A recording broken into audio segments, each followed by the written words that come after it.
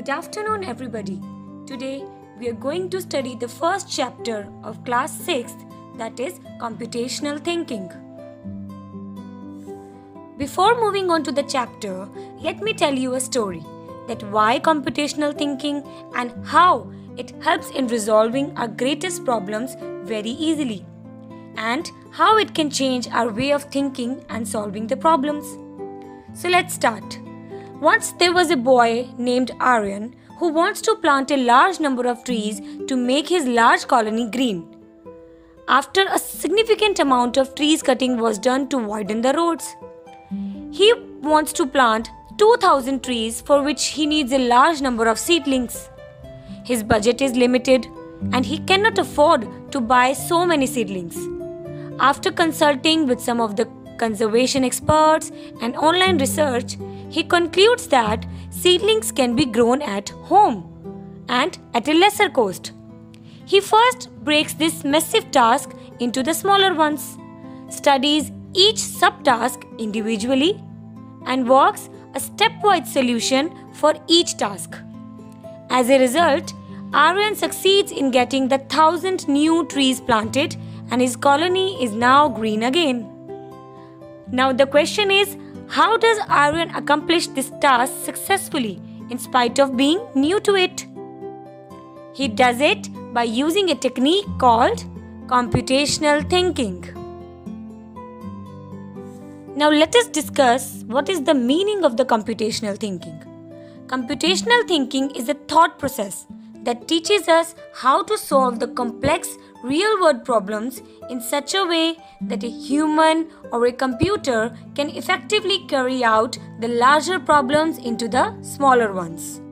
It concludes logical reasoning, devising the problem step by step, and designing the systems. Now let us discuss about the components of computational thinking. First, analysis. Second, decomposition.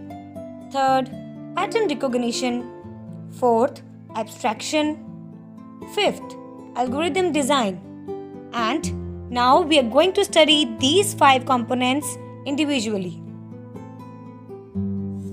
First, analyzing the problem. Analysis is the process of understanding the problem and conditions and defining the goals. Before solving any problem, you need to know what is problem and what are the goals. Only then you will be able to solve that problem. As the Aryan analyzes the problem well in advance, when a lot many trees are being cut, he learns or senses that the environment is getting polluted, so he needs to plant more seedlings with the help of more persons around his neighborhood to make a green environment. So what it concludes? It concludes the problem is the environment is getting polluted and the goal is to purify the environment. Second, decomposition. Decomposition makes the task more manageable. Here, what Aryan does? Aryan breaks down the task of planting a large number of seedlings into the following steps. First, he found the donors for contributing to the expenses because it needs a lot of expense. Second, collect the seedlings and seeds from the various sources, maybe to the nursery or any fertilizer shops. Third, arrange for the nursery bags and containers for preserving the seeds. Fourth, organize soil, compost, and natural pesticides. Fifth, bagging of the seeds and seedlings properly. And sixth, nurture the seeds until they are ready for plantation with adequate water, because water is the most important component for plantation. Third, pattern recognition. Now pattern recognition is important because patterns makes our task more manageable, because they help us to make predictions and use the same techniques that have been proven to solve the similar problems in the past. For example, imagine we want to make a drawing of different kind of birds. Since all the birds share some common characteristics like they have eyes, beaks and wings. So we can quickly draw a bird by including these standard features. In the same way, in computational thinking, these standard communications known as patterns as Aryan also recognized the pattern because he recognizes the similarities between his goal and the existing procedure that experts have followed. Fourth, abstraction. Abstraction focuses on the essential features and avoids unnecessary complexity. As in the above example, while searching on the internet and talking to the experts, Aryan gets various inputs, number of advices and suggestions, and then he finds a solution that seedlings can be planted at home and at a lesser cost. Now, fifth and the most important component of the computational thinking is algorithm. An algorithm employs logical thinking to develop a step-by-step strategy to solve any bigger problem. It involves bringing all the above elements, that is, analyzing, decomposition, pattern recognition and abstraction together to solve and design a solution.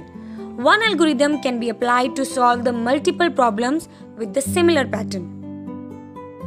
An algorithm can be represented in the form of a flowchart, as shown in the left side of the screen, or a plain English test. In computer science, this algorithm can be converted into programs using a computer language. Maybe it is C, C++, Java, JavaScript, Prolog, Python, and many more. Now let us see how Aryan makes the following algorithm to accomplish his task of preparing the low-cost saplings. First, collecting seeds and saplings. Second, making saplings containers. Third, making the mix needed for the nursery bags. Fourth, bagging of seeds and saplings. Fifth, nurturing of saplings. Sixth, planting. Now let us discuss these 6 steps individually. The first step is collecting seeds and saplings. How he has done this? During the monsoon season, many seeds can be found fallen under the trees. Also, newly sprouted seedlings can be collected from under the trees, which germinate from the seeds that had fallen and grown naturally. The seeds and the saplings can be obtained, and making sure that the saplings collected have their roots intact. How smart he is! Second, making saplings containers. Nursery bags can be acquired from local nurseries. Alternatively, plastic bottles can be recycled into making the sapling containers by slicing them in the middle and making small holes for excess water to drain out. Coconut shells can also be used as a bag for smaller plants. How intelligently he works, isn't it?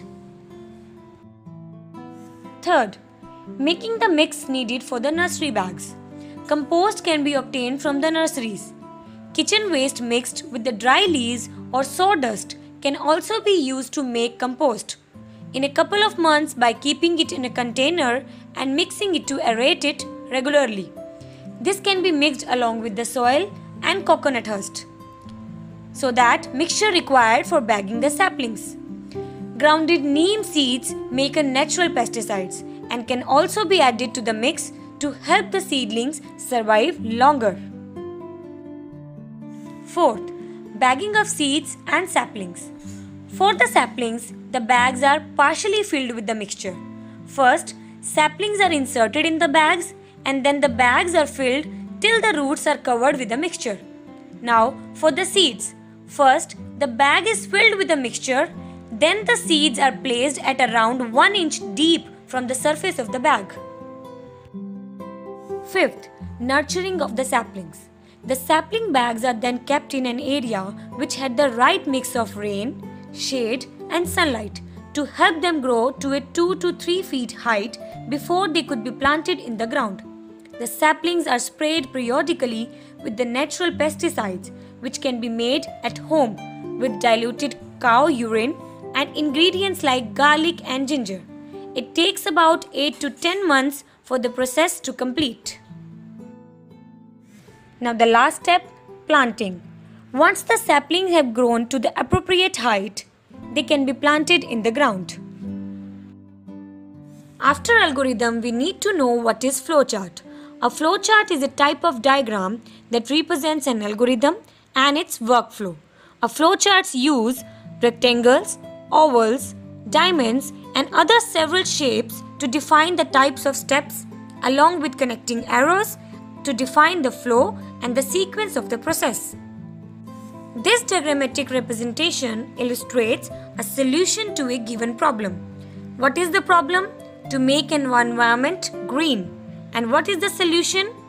Plantation. Now the problem discussed here can be understood with the help of flowing flowchart.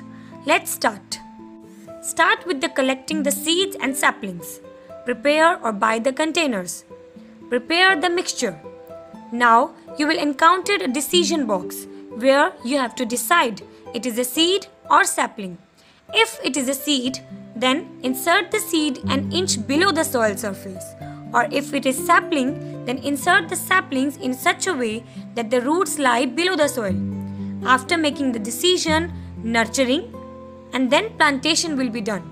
And then stop. So here you can say that the bigger problems can be solved in the smaller ones, or the bigger problems can be resolved into the smaller ones with the help of two main components, algorithm and flowcharts. So that's all about today's video, where we have discussed about computational thinking and its components by taking a real life example. So we will coming up with the next chapter very soon. So till then, take care. Bye bye. Thank you.